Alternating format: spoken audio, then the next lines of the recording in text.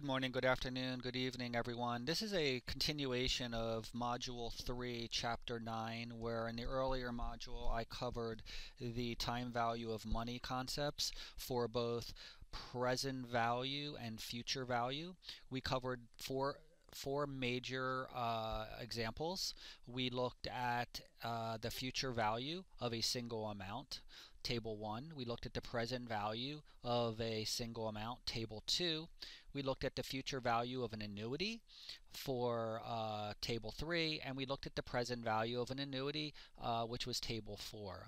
And we went through the basics of time value of money, where basically we future value forward and we present value back.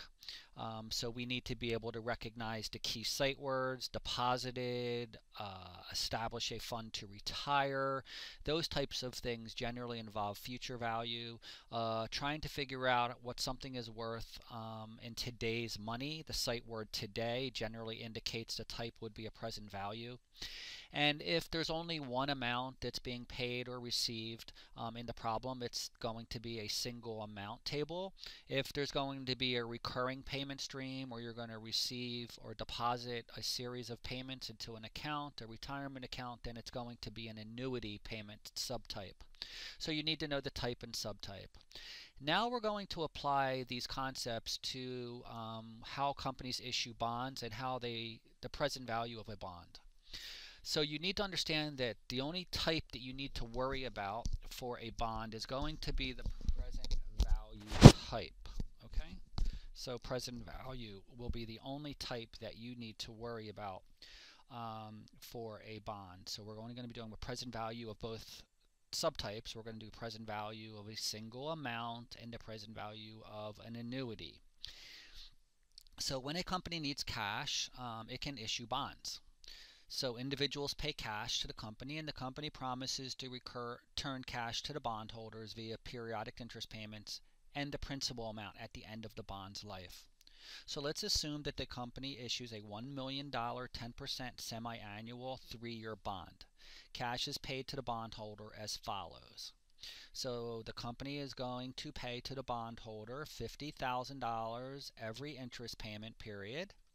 The 6-month interest payment period will be $1 million, the face value, times interest. This is the PERDI again, principal times rate times time, and it's 6/12 because it's semi-annual. This term semi-annual means it's every 6 months. So times 6/12. So this amount does not change. Finally, the company will pay the $1 million face value back to the investor at the end of the bond's life. So there's two payment streams. See if you can spot the single amount payment. What is the single amount payment? Look at the timeline. Correct. It's just $1 million. You only see it once. Which payment is the annuity payment, where you see that amount more than once? Correct. It's the $50,000. So now we know which amounts are going to be present valued using which subtype. One with the single amount and then one with the annuity subtype. So we would need to know both tables. So the total cash paid to the investor would be $1.3 million on an undiscounted basis if you add up all these cash flows. So the issue price of the bond is going to vary, and it's going to be based on the market rate of interest. So this is going to be very crucial. When we present value a bond, we always use the market rate of interest. So in this particular case, the market rate is 8%. And if you go back to the bond, we know that this is a 10% stated rate. So there's two interest rates in a bond problem: the stated rate, and the only time we use the stated rate is to use this for calculating the interest payment. We always use the stated rate, the PERDI, the principal times rate times time. However, when we go to discount the bond and present value it, the discount rate we're going to use is going to be the market rate of interest. So the market rate is 8%. So let's go through, and the first step is to present value the face amount. The face amount, right, since this is a semi-annual bond, we need to make an adjustment to the interest rate. Since it's paid every 6 months, we have to divide the market rate by 2 because it's semi-annual. So the interest rate would be 4%. And since it's a 3-year bond paid every 6 months, we multiply the number of years times 2, so n equals 6. Very important when it's semi-annual. Multiply the number of years by 2 and divide the market rate of interest by 2 as well. Otherwise, you'll get the wrong factors and you'll get the wrong present value factor when you look it up in the table.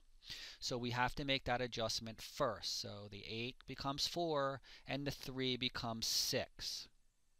So now all we need to do is look up the present value of a dollar, a single amount, for n equals 6, I equals 4. We would get this present value factor, multiply it together, and the present value of the lump sum is 793.10. In step 2, we're going to present value now. Remember, the principal times rate. Use the coupon rate here. Notice it's not this rate, the market rate, it's the coupon rate, times 1/12 would give us the $50,000. So we're going to have an annuity. So the subtype's an annuity. Again, for the same n, so we're going to double the number of years, so 6. And we're going to have the market rate by 2, divided by 2 is 4. So we'll look up the present value of an annuity table for 6 and 4, and you'd get to 5.2414 or 262,107. The final step is quite simple. All we do is we add step 1 and step 2 together, and that would be what the issue price of this bond is. In this case, you'll notice the issue price is $1,052,417, which is higher than the face value, which means this is a premium bond. So since the market rate of interest, right, is below the stated rate of interest, this would mean that the company's bond will sell above face value. We discount always using which rate? Correct, market rate of interest. And since the market rate is lower, the present value of the cash flows is going to be higher above face value, which we see as here is the premium situation. Now let's just make a slight change, and let's say now, so the present value of all these cash flows is $1,052,000. Now let's change the market rate to 12%. So again, we're going to make the same adjustment. We're going to divide the market rate by 2 or 6. The number of periods doesn't change. We double it to 6 because it's semi-annual. However, now we have a new factor to look up in the present value table. So step 1 is just going to be 6 periods at 6%. So this is our new factor. Multiply it together. Step 2. Same 50,000, except now we have to look up 6 years at 6%. We'll get the 4.91732. Multiply it together. And now we do step 3. We just add step 1 and step 2 together. And we'll notice now that these add up below face value because the market rate is above the stated rate. And since we have a higher market rate, as the market rate goes up, more discounting is taking place, so the present value of the cash flows go below the face value. This is a discount bond. This is also the proceeds the company would raise. You should note that the bond market is a lively market, and it's traded and it's open just like a stock market. Bonds trade just like stocks. Generally, bonds sell in denominations of $1,000. And the market rates of interest affect bond prices. So again, the present value of these cash flows would be $950 because the market rate is higher.